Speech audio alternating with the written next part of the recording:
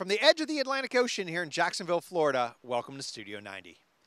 For the first training camp of the year, head coach Tom Sermanni has called up two players who played major roles in the United States winning the 2012 FIFA Under-20 Women's World Cup last fall.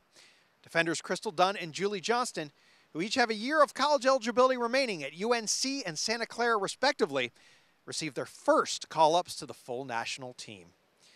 How is it to go from watching your heroes to playing with them in a span of 6 months? We sat the two rookies down to find out about their experiences so far.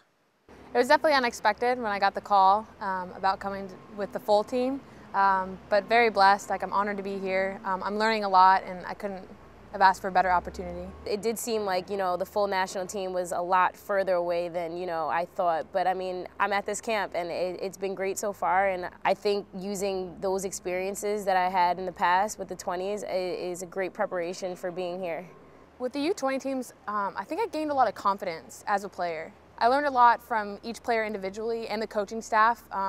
Playing internationally definitely challenges you in many ways, but at the same time, knowing that I was able to accomplish what our team did gives you a sense of confidence as a player, I think. Working with just a World Cup 20 level, it's preparation just because, you're playing with all these players across the country and, you're getting a feel for all these new players, and then coming into this environment, everyone's from different areas and different backgrounds, and I think the environment is pretty much similar in that sense. I was a little nervous. I think anyone would be, being with the full team and seeing what they've done in the past World Cup and Olympics, but I have a good outlook. I'm here to learn. I love the sport, and no better team to learn it from than the U.S. national team. I just really want to see where I'm at, and I really have nothing to lose in this environment. I'm just going out there trying to play to my best ability, and I'm trying not to be nervous, but it's a little difficult being on the field with, Abby and Alex and those type of players, and I think just to keep them in the back of my head, just to, go out there and just play the game that I've been playing for a while now. I was starstruck.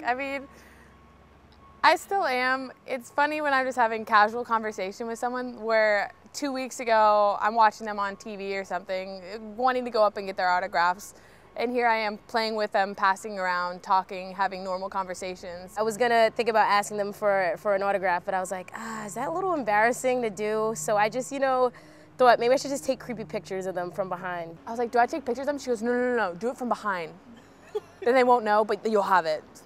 And then she's like, and then it's more authentic because it looks like they weren't ready for it. I was like, oh, okay. Thanks, Chris. I look up to pretty much every single player on this team just because, they're here and they've been consistently coming into these camps, and they just came off winning the Olympic gold medal. And I think, it's hard to pick out one particular player because there's so many pieces of this whole thing that comes together that, it's everyone is a big piece of it. Going up against the Abby Wambachs, Alex Morgan, and all the big names, it's a lot to take in, but then again, at the same time, it's a great opportunity. They're making me better, and I'm learning a lot from them. The trainings have been great. They're intense, like I said before. Everyone is so crisp with their touches and their passes that that's what brings the intensity level up. But I think they're definitely doable, and the girls have been great. They're really supportive. If I make a mistake, they're not getting on me. They're more so encouraging me to do better next time. And I think that's the best environment that I'd like to be in. That's it for this edition of Studio 90 from Jacksonville, Florida. The USA kicks off the centennial year on Saturday, February 9th at Everbank Field against Scotland.